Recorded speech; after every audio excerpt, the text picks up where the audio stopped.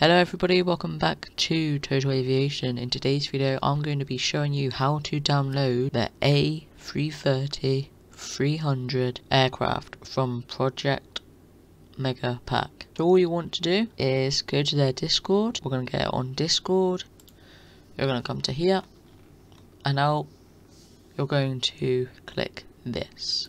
What that will do, it will start downloading.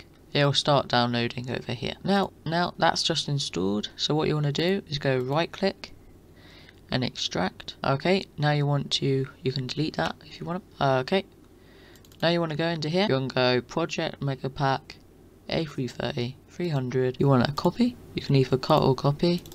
Go into your community and drop paste. That'll now paste it in there. Next, you're going to have to take out the A320NX. It is not compatible. So what I would do is just make a new folder.